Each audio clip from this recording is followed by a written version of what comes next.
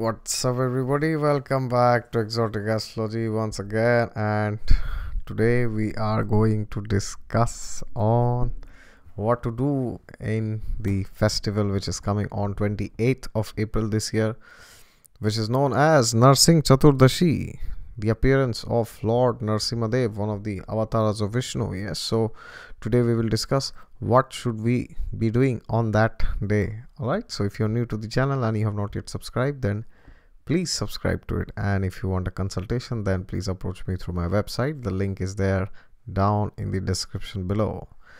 And before I begin, as I always say, God is there with you all the time. Just look to him and he will also appear, like the way Narasimha appeared from the pillar to rip apart Hiranyakasipu. Okay, so I will be going back to the 7th canto of Srimad Bhagavatam to discuss this, and especially if you are a Manglik person, which means if Mars is in your 1st, 2nd, 4th, 7th, 8th and maybe 12th house, then you must watch this video. And if you know somebody who is a Manglik, then please share this video with that person. Okay, or if you are planning to get married to a person who is Manglik, then also share this video with that person, even if you are not a Manglik. Alright, so why am I bringing the concept of Manglik here? Well, in India we know there's a lot of fear mongering in the name of Manglik. This Manglik dosh is there. It says that Manglik dosh destroys marriage, or it destroys marital life, or it doesn't let the wedding happen, or the spouse is killed, or all these things are there in India. It is there, it's rampant actually. So now there are so many things which have to be seen in the chart for difficult marriage, or for divorce, or for death of the spouse, and all those things. But sometimes people, whenever they see somebody's Manglik, they will directly say that, oh, that's it, your married life is over. But the position of Manglik is considered from so many places: the 1st, 2nd, 4th, 7th, 8th and the 12th. So like that, half or 70-80% of the people of this planet will be Manglik. Okay, so now this does not mean that if you are a Manglik, then you will not have marital problems. I'm not saying that. But what I'm saying is, it doesn't mean that if you're a Manglik, your marriage is finished or your marriage is destroyed. It is not like that. Okay, you have to see the whole chart. But why have I made this Narasimha Chaturdashi video today? Because if you go to the scriptures, then you will understand that every planet has an avatar associated with it. Yes, we all know that. So for Mars, Mangal, who is the avatar of Vishnu which is connected? Yes, it is Lord Nrisimha himself. So there is no doubt that Lord Nrisimha signifies Mars. Yes, he must signify. So for the Western audience, or if somebody is not a Hindu, you are watching this and you don't know, or if you are not from India, then you might not be aware of this pastime which happened in the Satyuga, where there was a demon named Hiranyaksh. So Hiranyaksh was the brother of Hiranyakasip, and Hiranyaksh and Hiranyakasip were two big demons. They were born by the union of their father and mother, Kashyap Muni. Yes, we all know that Kashyap and Diti, they had united at a wrong time. So when Diti approached Kashyap Muni to unite, because she was agitated sexually by desire,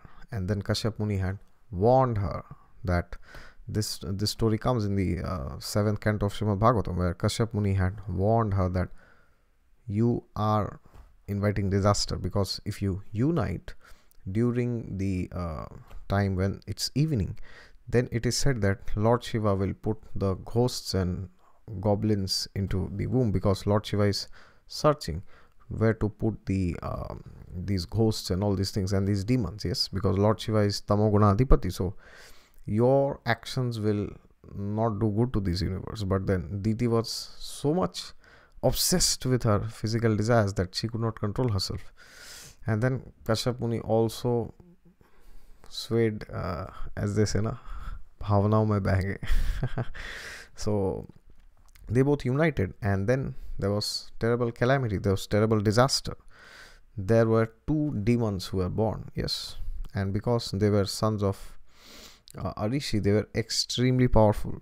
Yes, we all know that. And then these two demons, they were named as Hiranyaksh and Hiranyakashipu. So Hiranyaksh and Hiranyakashipu, they had done penance for a long time. And then what happened?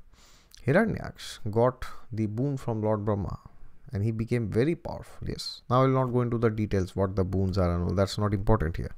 But the summary is that he became invincible. He did not become immortal because Lord Brahma himself has a lifespan. Lord Brahma lives for 311 trillion 40 million years. Maybe that's somewhere around the exact number. So I will discuss about Lord Brahma's age and how is it that age, 311 trillion in the earthly calculation. Okay, we need to go to the Manvantara system and then the Kalpa system and then 14 Manus and 1000 cycles. Yes, Divya Yugas starting from Dwapar Yuga, starting from Satya Yuga, then Dwapar Yuga, then Treta Yuga, and then coming to Kali Yuga. And in this Manvantara, due to some reason, the Dwapar and Treta gets exchanged, because of which we see that after Satya Yuga, this Treta Yuga comes, but Tre is 3. So, and then after Treta Yuga, Dwapar Yuga came in this Manvantara, but in general, Dwapar Yuga is after Satya Yuga and then is Treta Yuga. Okay. Anyways, that's a technical calculation. We will do that later. So in this pastime, what is being demonstrated is Lord Brahma had given Hiranyaksh too many boons and benedictions, and then what happens? He goes and becomes so much greedy that he steals all the gold from this earth planet, which is there as a part of the Bhuloka, which is in the 7th planetary realm. So then what happens? The earth loses her balance and Bhumi Devi sinks down to the ocean. Yes, some say it sink down to the Garbhodak ocean, some say it is not the Garbhodak ocean, it's a different ocean, but anyways, whatever it is. So it went and sinked below in the causal ocean. And then what happens is there's disaster everywhere because earth is not existing. So then how do you have life? Yes, so there are lives unlimitedly in different parts of the universe, but earth is very important because Lord Krishna says in the Gita, Urdhvam gacchanti sattvastha madhye tishtanti rajasa jaghanya guna vrittistha adho gacchanti tamasa. Urdhvam gacchanti sattvastha, one who is in sattva goes to urdhva. Urdhva means goes up to the higher planetary systems. Madhye tishtanti rajasa, which means those who are in rajas, in the mode of passion, stay in madhya, in this planetary realm, Bhuloka. And urdhvam gacchanti sattvastha madhye tishtanti rajasa jaganya guna vrittistha adho gacchanti tamasa, means one who is in tamoguna, darkness, mode of ignorance. Adho gacchanti, he goes downwards to the planetary systems which are below. Yes, so then what happens is, this is how Lord Krishna explains what happens to people. So Bhuloka is the place where we create karma, and then where we can either ascend higher or we can go down. Yes, so basically people who are in the heavens, they are enjoying the fruits of their karma, and when those fruits are extinguished, that person comes down. And then what happens is, you again start the activities in this realm, in this Bhuloka, and then when you perform sins, then you go down and then you stay in the planetary systems which are below. And if you are very sinful, you might also be taken to the hellish planets. But anyways, that's a technical detail which I will not go here. But what I'm saying is that the earth went down because it lost the balance, because all the gold was extracted. Yes, and then Hiranyaksh had created terror in the universe. And then all the demigods headed by Indra, Chandra, and all the Adityas, and so all the other demigods, Devatas, they approached Lord Brahma, and then Lord Brahma said, oh, I have only given him the benediction, now I can't do anything. So that means they went to Lord Vishnu. Yes, and then what happens is, Lord Vishnu says, okay, I'll kill him, I have to take an incarnation. And then Lord Vishnu takes the incarnation of Varahadev, yes, who is a boar actually. And then Varahadev goes and brings the earth from the oceans. And then Varahadev goes and kills Hiranyaksh. And this agitates the mind of Hiranyakashipu, who was the brother of Hiranyaksha. And when Hiranyakashipu heard this, he also became extremely angry. And of course, your brother has been killed, but he was a demon. So Hiranyakashipu thinks that I will take revenge against Vishnu. Against whom? Against Lord Vishnu.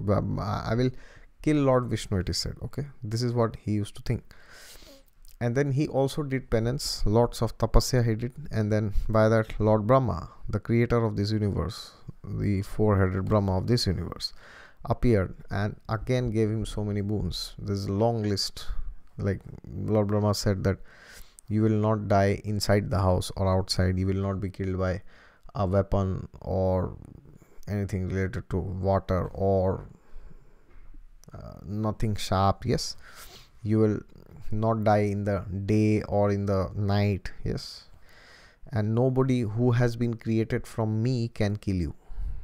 As in Hindi they say, हमारे सृष्टि से कोई आपको मार नहीं सकता. But that's the fun, because everybody is created by Lord Brahma only. I mean the living entities who are having material bodies in this universe, they are coming through Brahma only. Yes, not the soul but the bodies. So Lord Brahma is the one who gives the bodies in conjunction with Mahamaya. Of course, that connection I will explain in some other video. That's Srishti, Sthiti, Pradhan and all those things which are there in the Bhagavatam, which I will explain in some other video. But then what happens is Hiranyaksha is dead, and then Hiranyakashipu becomes very, very, very, very, very powerful. Yes, and then he goes and creates terror in the universe.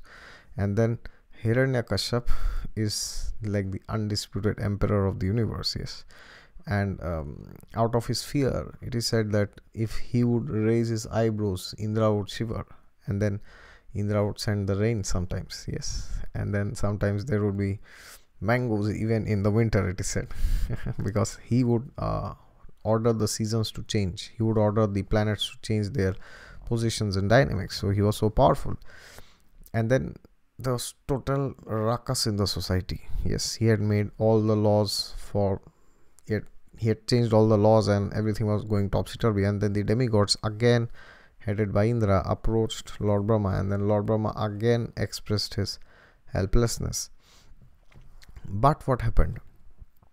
This Hiranyakashipu, he got a son who was none other than one of the 12 Mahajans. Yes, the Srimad Bhagavatam entitles 12 great personalities as Mahajans. Yes, so should I recite the shloka from the Srimad Bhagavatam? Yes, definitely I will recite. Why not? And I have also made a video on the 12 Mahajans. Please go and watch it, okay?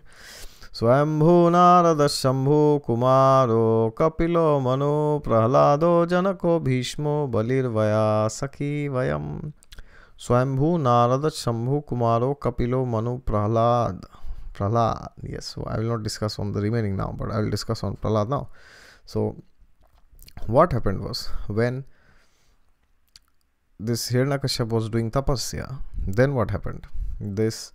His wife Kayadhu, yes, was pregnant, and Prahlad was there in her womb. But then what happened was, the demigods were so much concerned about his son that they used to think that if this person is such a big demon, then his son would also be a demon like him. So it's good for the will of the universe that we kill this person in the womb of his mother only. Yes, I mean that they wanted to do for the goodwill of the universe, because he was a demon ultimately. Yes, Hiranyakashipu was a demon, and his son would also be a demon, son or daughter, whatever you say.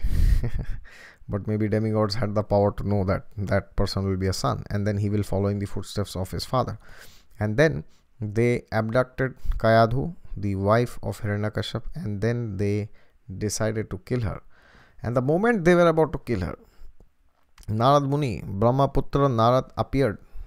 He is direct son of Brahma. He is the Manas Putra. And then what happened is, he said that, my dear Indra and my dear demigods, you don't know who is there in the womb. He is one of the Mahajans. He is a Mahabhagavat, which means he is a great devotee of Lord Vishnu. You cannot even dare to touch him. He is such a great personality. Yes, he is a Paramhamsa. He is a Uttam Sresht Bhagavat, as they say, who is totally lost and absorbed in God. Yes, And then what happened?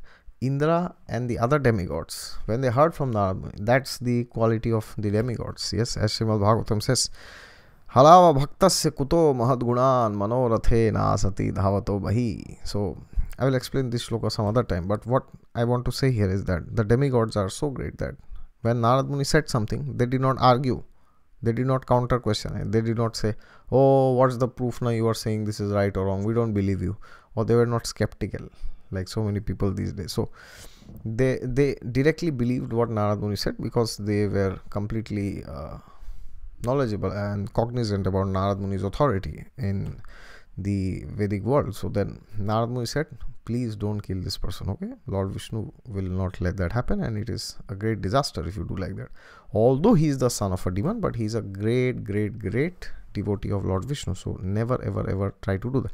And then Indra and other demigods, they did a pradakshina of Kayadhu, which means they circumambulated Kayadhu, and then they offered their respects and obeisances, and then they left towards their heavenly realms. And by that, Kayadhu was saved. And then what happened was, Kayadhu stayed in the ashram of Narad Muni. And then Narad Muni's ashram is very spiritual, very nice, it's filled with sanctity, and the holy names, Narayan, Ram, Krishna, all these things are going on all the time. And then Narad Muni understood that a great personality is there in the womb of Kayadhu, and then Narad Muni used to give lessons, spiritual lessons to Kayadhu, and then Prahlada Maharaja, in the womb only, he would learn all the lessons, and by that he became a perfected soul. So then what happened? Kayadhu gave birth to Prahlada Maharaja, and then that's a very long story. I will not go into details, but Prahlad was a very great devotee of Lord Vishnu, and then from his childhood only, he was sent to the institute of Shanda and Amarka, who are the sons of the great Shukracharya, who is known as Venus. Yes, Shukracharya in astrology, Venus. So Shukracharya is the guru of the demons. Yes, Rakshas Guru Shukracharya, and Brihaspati is the guru of the demigods. Yes, Dev Guru Brihaspati. So then Hiranyakashipu sent Prahlada Maharaj to the school of Shanda and Amarka to learn politics, to learn diplomacy, to learn economics, to learn mathematics. Yes, because he had to become the king, so it was his responsibility to know all the things. But then unfortunately, or fortunately rather, Prahlada Maharaj was least interested in all these things. And when Shanda and Amarka would say to them that, oh look, they are your enemies, they are your friends, then Prahlad would say, what nonsense is this, man? Everybody is a soul. What is this friend enemy distinction you are making? That's very wrong. And then he would preach to he was less than 5 years that time. Yes, 5 years. And then he would preach to his colleagues. Yes, to not colleagues, maybe his friends. Yes. And then he would turn all of them into great spiritual personalities by his power. 5-year-old boy, he's not some 50-year-old big guru speaking on something. So, and by that, this Shanda and Amarka, sons of Shukracharya, were extremely disturbed, and they went and complained to their father that we cannot keep this student in the ashram, because if we keep them, then we will be out of here, because the way he is teaching about God and about goodness, about spirituality, and the way we are teaching them about politics and crooked things, about killing, about friendship, about enemies, nobody is listening to us. Everybody is only listening to him, because his power is more than us. You see? So then that's total disaster. Our institute will close down. Our university will be banned. So then Shukracharya was unhappy to hear this. And Shukracharya also tried to convince Prahlad, and he tried to talk with them that, see, these devatas are your enemies. Your duty is to go and conquer them, and your duty is to enjoy, your duty is to do this, your duty is to do that. But then Prahlad was like, no, everybody is a living entity, everybody is a spirit soul. Why should we keep all these feelings? Oh, he is enemy, he is friend. Everybody is a friend. Sarvam, what that sloka is there? I forgot that. Everybody is a friend. Yes, Vasudeva Kutumbakam, that the world is like your home and everybody inside that is like a family member. Yes. So Prahlad had this conception of, because he was a great devotee, he was a perfected soul. He never saw anybody as a boy or a girl, man or woman or enemy, friend. Yes. So then what happened is Prahlada Maharaj then Shukracharya took him to Hiranyakashipu, and he said to Hiranyakashipu that your son doesn't listen to us. Your son is very arrogant. He's very not arrogant exactly. He doesn't listen actually. Yes, he's a very staunch believer of his principles. Yes. So then Hiranyakashipu takes this 5-year-old boy in his lap. Yes. And he's caressing this baby boy, 5-year-old boy, kissing him in his cheeks and in his forehead. And then what happens? Hiranyakashipu asks him, so, my dear son, how is school? Then he says, my dear father, school is fantastic. We are talking about Lord Vishnu and his greatness. And then Hiranyakashipu is like, holy Jesus Christ, why do you talk of Vishnu? He is my greatest enemy. You should not talk of Vishnu. You should talk of anybody else. Yes. And then Prahlada Maharaja says that very famous shloka, that Shravanam, Kirtanam, Vishnu, Sparanam, the 9 processes of devotional service. He explains in that. And then Hiranyakashipu is so angry, and this keeps happening repeatedly. Yes. And then Hiranyakashipu says that, oh, if you don't listen to me, I have to kill you. And then he goes ahead to kill his own son. Yes.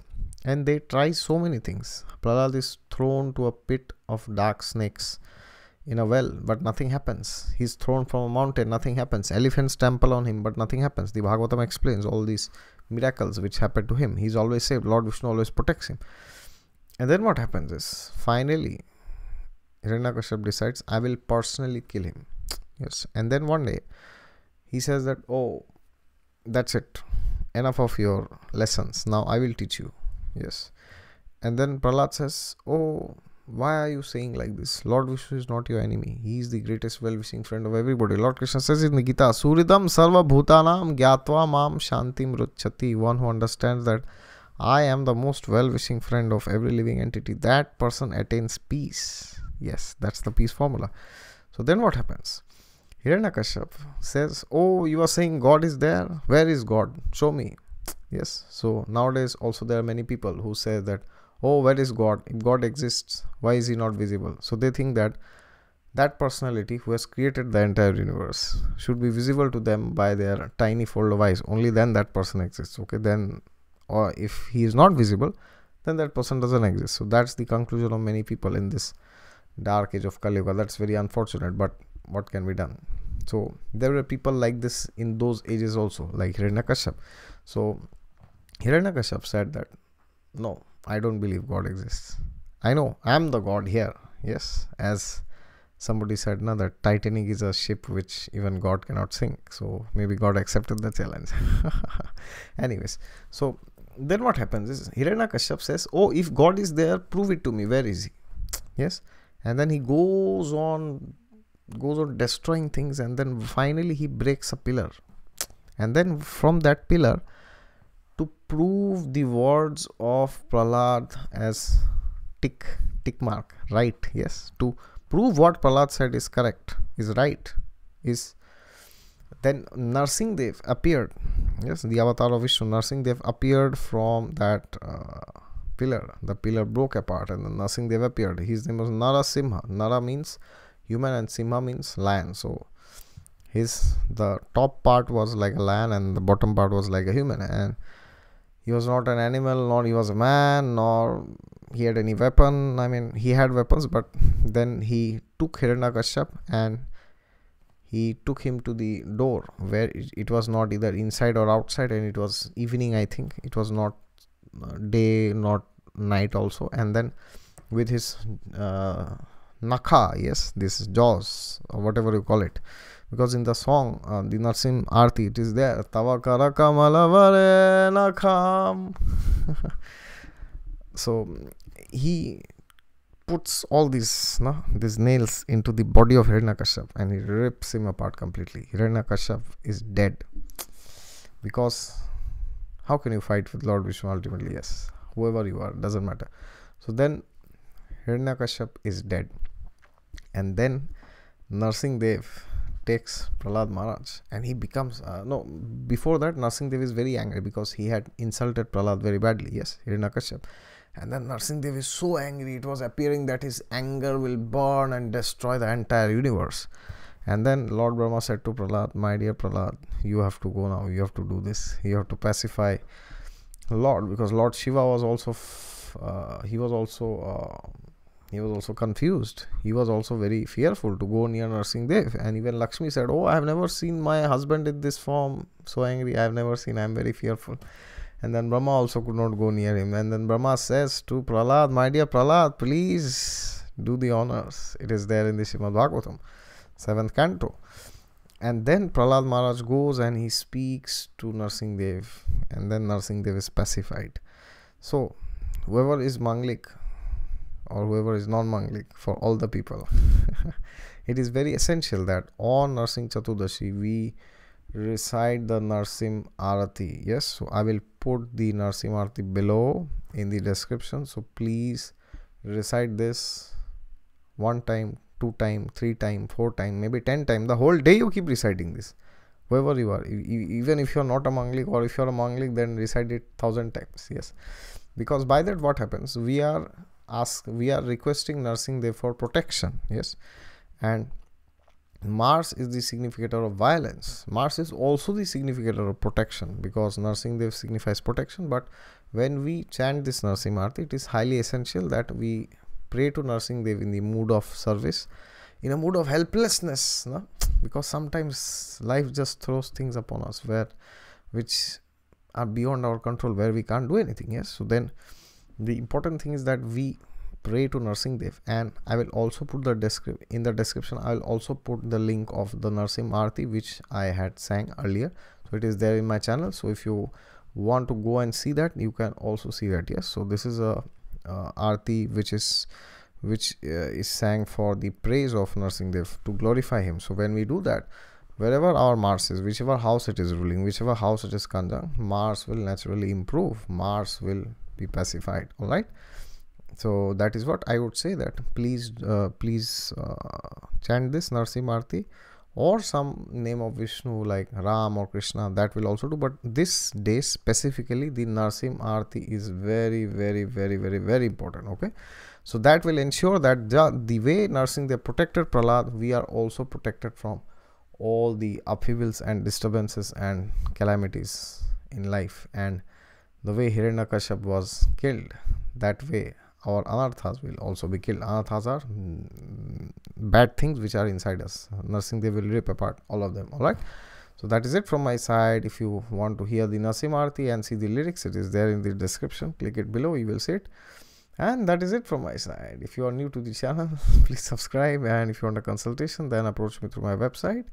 And if you like this video, then click thumbs up and share it with those who are interested to know what should a Manglik person do. Okay, that is it from my side. Wish you good luck. Long video as usual. Bye bye, see you, tata.